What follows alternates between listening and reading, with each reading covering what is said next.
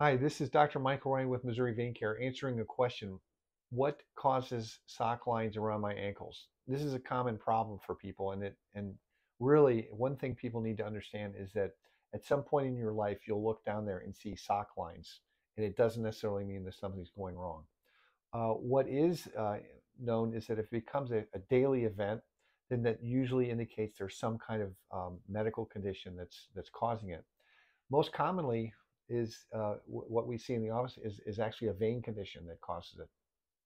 People with a vein condition have extra pressure in the circulation, and also the circulation is not flowing properly, causing inflammation.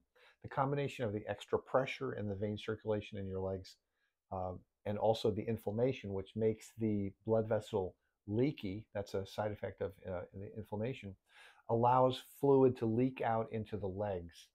Uh, Usually it's not a serious condition. Often it can get tense and sore, just the pressure in the legs. That's what patients tell us.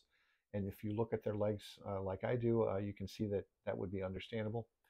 The remarkable thing about a vein condition, and one of the characteristics that helps us determine whether the swelling from a sock line is related to a vein condition or something else, is that it goes away completely overnight if you're able to sleep flat in bed. If you're someone that has a condition like back pain or maybe a breathing condition that prevents you from sleeping in a bed, but you have to sleep in a recliner, well, those people tend to have a persistent sock line swelling because their swelling never has a chance to resolve overnight. Another clue that this might be from a vein condition is if the sock line swelling is in just one leg. That suggests that there's a problem in the vein in that leg.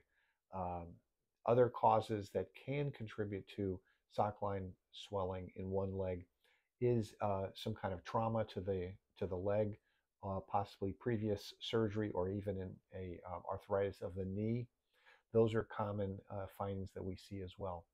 So the most important thing probably is to get it sorted out, and one of the simplest ways to do that is to get a screening, or you can get an ultrasound of the vein circulation to determine if the vein circulation is not working properly. So this is Dr. Michael Ryan with Missouri Vein Care.